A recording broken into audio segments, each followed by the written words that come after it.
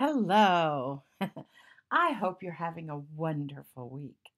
I was sitting down to think about weekly messages, and this book kind of jumped off my shelf.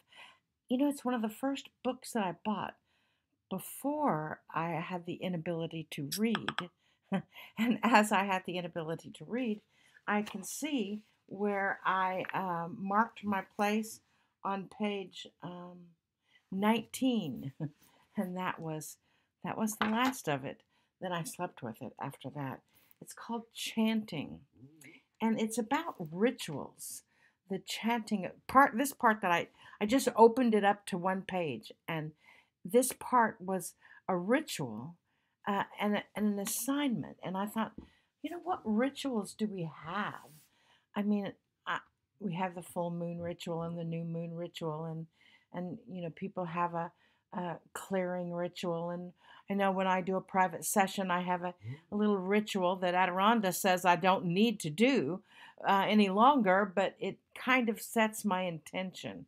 And I have a ritual then of setting that frequency, setting that intention. And I just was looking in this book, and it says, you know, what do you do? What rituals do you have on a daily basis? Or what rituals do you have on a weekly basis? Do you have a ritual for brushing your teeth? Do you have a ritual when you get up in the morning? Actually, yes, I'm sure you do. Each time you get up in the morning, you do the same thing over and over each day. What would happen? What could happen if you shifted some of the feeling around your rituals and look at them and see or feel what you're actually doing? The ritual of cleansing your teeth. Try cleansing your teeth with your left hand, and see if you can create a new ritual. Try, cleansing your body in a new ritualistic way to honor and be grateful for your body, no matter what it looks like or feels like.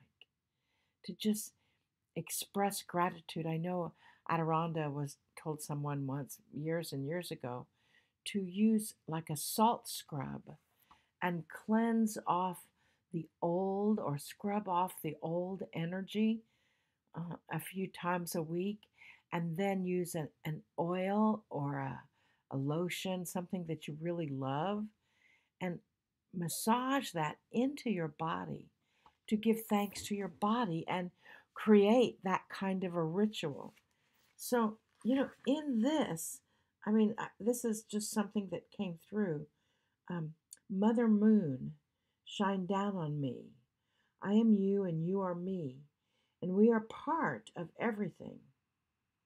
We are part of everything.